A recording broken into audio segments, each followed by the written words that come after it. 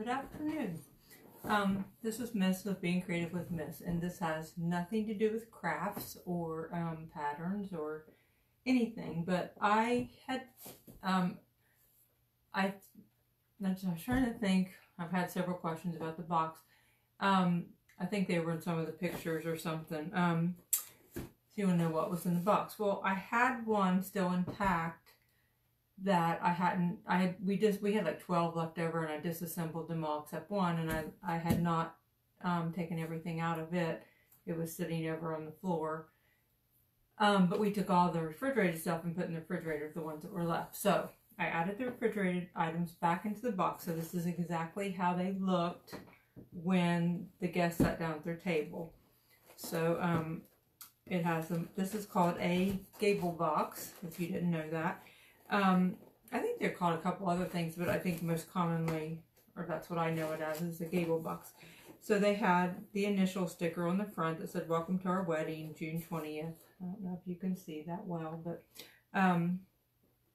anyway, then they just, when the guests came, they untied it to open up the box, and we did this because of, we tried to, it would have been a bigger wedding, usually more than normal, but because of the virus and all the things you need to do in order to go ahead with it, we knew we wouldn't have as many guests. I think we ended up having like 125.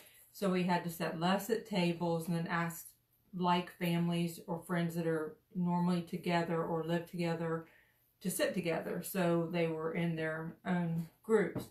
And then, of course, we were trying to eliminate the need of, like not going up to a buffet style food reception line.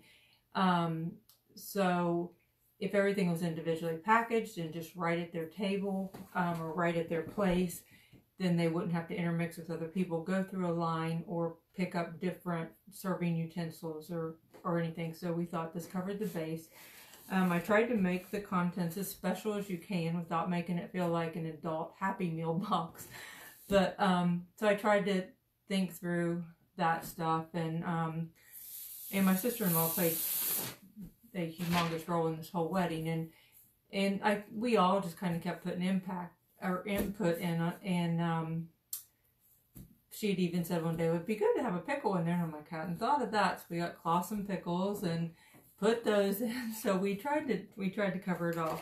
So when they opened the box, this is what was in it. So they opened it, and on the back also I printed a menu, and it just said, the combination of sliced ham and turkey breast, American cheese topped with shredded lettuce on a fresh baked hoagie roll, fresh fruit with dip, pretzels or chips, dill pickle, dip Ritz, and a mint. So we tried to cover all the bases. And we also had gluten-free boxes, and they had a gluten-free menu on the back. But when you opened it up, it just looked like this inside. And I posted a picture of me baking the hoagie rolls, which is an interesting thing. You can buy the petite hoagie rolls at Sam's already baked in a bag. I think there's 18 in a bag, and it's like $6.72 or something like that. I don't know. But then I noticed that they had them in bulk, and it said 125 in a box for $18 and something. I'm like, that's a way better deal. So I thought, oh, that's what I'll do. Well, then our club didn't have them in stock, and then we went to Zanesville because it said they did, and we kind of chased them around. But in the beginning, I thought they were just a box of buns. But what it is they're actually made by Pillsbury, and they come as a pre-portioned yeast bread dough, frozen. And so you have to put them out to raise. So I tested a few, and it took about 3.5 hours for them to unthaw and raise.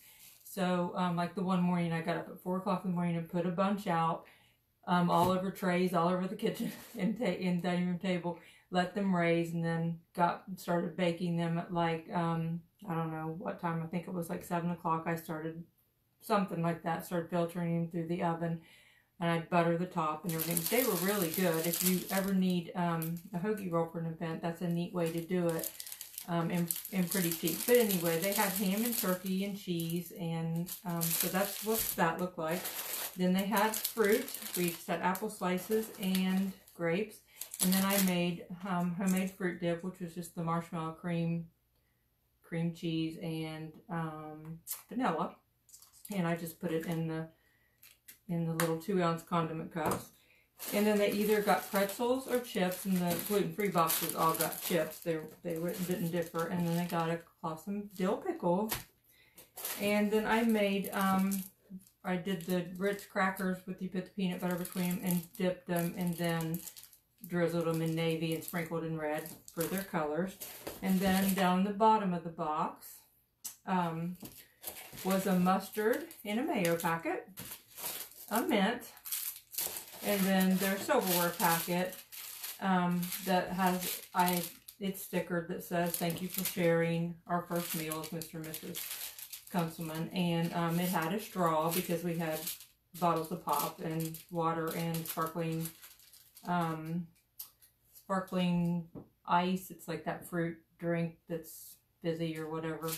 So that was that. And then the first thing that went in the box was the little checkered sheet. So that's how we did it. And it worked out. I was so worried about it because I didn't want it to be just like, well, here we are at this wedding and we got a picnic box or something, which, you know, is what it was. But I tried to make it as nice as I could make it. And it ended up, we got a lot of compliments on it, that people liked it, that they didn't have to wait for their table to be dismissed to go up to be served. They didn't have to wait in a line once they got up there to go down, you know, a buffet line, that they just got to sit down. And my son and daughter-in-law did all the pictures, well, not all, a majority of the pictures beforehand at a really pretty place. So afterwards they did just a real short clip of some of us with just family with them and things like that. So then they went over, and everyone already had their boxes, and as soon as we prayed and stuff, then they were able to open their box. They got drinks and stuff, and we had a coffee bar, and then so there was pop and water and the sparkling ice fruit stuff.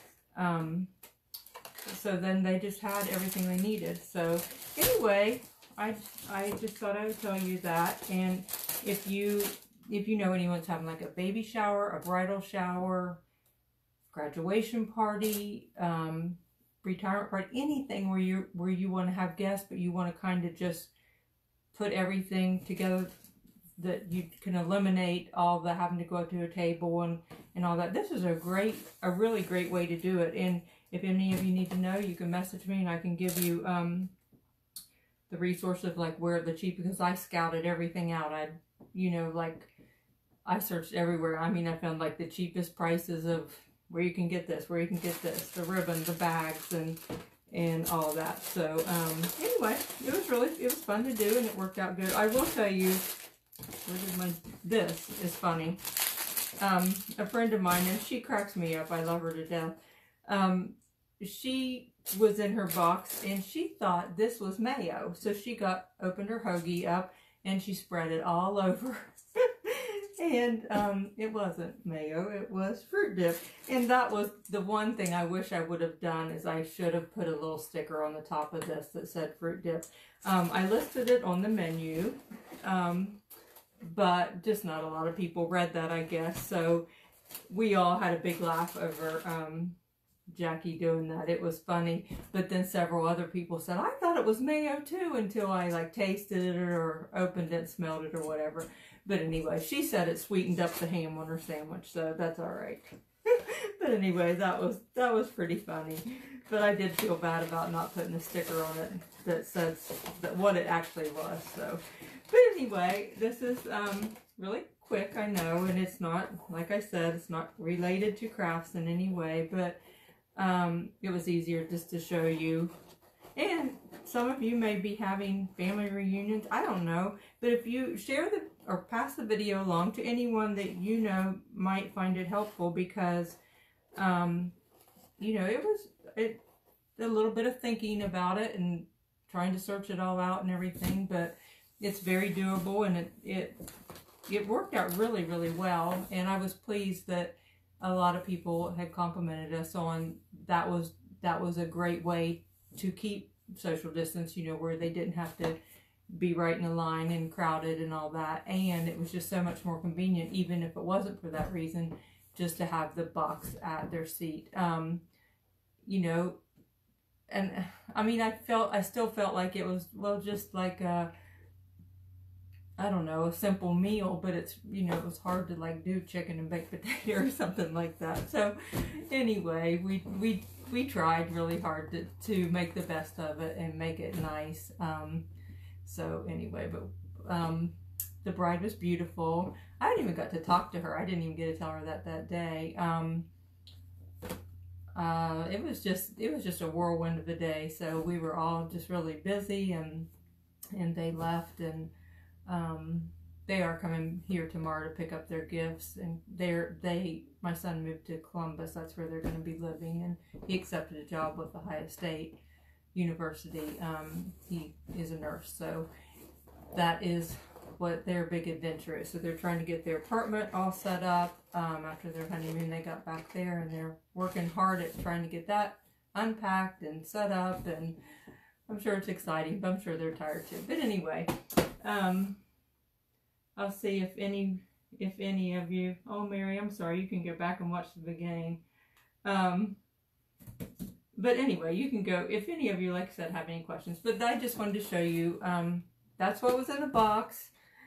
That's all it had in it. But if that is anything you might, like I said, might interest someone that you know that's planning a party or anything, that it really, really did work out great. It's a great way to do it. So you can pass this video on to them, and they might find it helpful. But like I said, and I don't care at all, anyone can message me, and I'll try to help you the best I can to save you legwork of searching it all out. So have a great afternoon. Oh, and I haven't sent the email out for the free Uncle Sam pattern, because when I went to log in to get into all my files of Microsoft, I guess I was under my son's school account, and it's deactivated now.